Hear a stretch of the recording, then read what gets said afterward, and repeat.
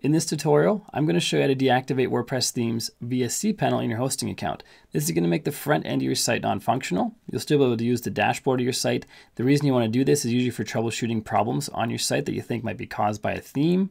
And I'm going to show you how it works in this tutorial. If you have any questions or comments, please leave them down below this video. I try to answer them the best I can. My name is Bjorn Allpass from WP Learning Lab. We help you get better at WordPress so you can earn more for yourself, for your customers, and for your business. If you haven't done so yet, please make sure to click subscribe and ring the bell so you don't miss any future videos. And now let's deactivate a theme via cPanel. Inside a WordPress dashboard, we can see which themes we currently have active or not active by going to Appearance and then Themes.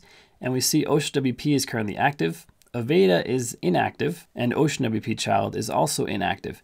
You can activate any one of these by clicking on Activate. That will deactivate the active theme, which is Ocean WP. But if you have trouble accessing this area, or if you want to completely deactivate all themes on your site for some reason, you can do that via cPanel.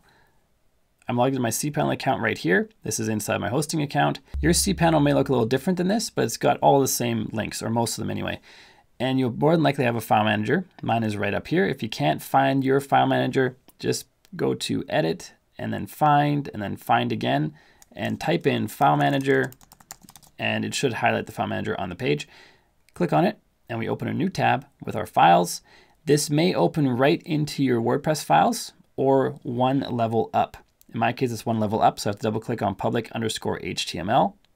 This takes me into my WordPress files. Mine has a lot of extra stuff in it because I've been using this demo site for years. Yours will likely have just wp-admin, wp-content, and wp-includes, and a bunch of files below that. None of this extra gibberish.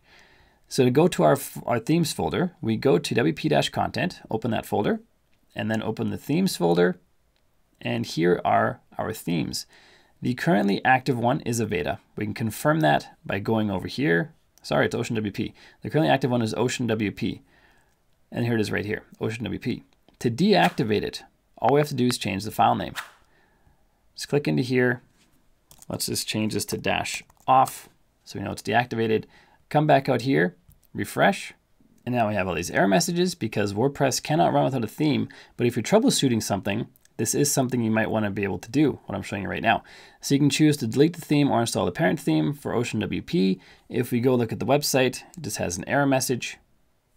The theme directory Ocean WP does not exist. And that is how we have no theme running on WordPress. It doesn't really work because WordPress requires a theme. But there are cases, like I said, where you have to be able to do this to troubleshoot some kind of problem or get back into your site if the theme is causing issues. And that's how you do it inside of cPanel. Next up, I recommend you check out this playlist right here, which is the playlist of beginner WordPress tutorials that'll really help you get a solid foundation in WordPress so you can create awesome stuff.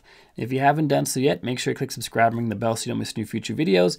And feel free to check out our Facebook group. It is a Facebook group just about WordPress, full of WordPress users and developers, and we just help each other get better at it. So check that out. There's a link in the description down below. My name is Bjorn Allpass. Until next time, keep crushing it, and I will see you in the next video.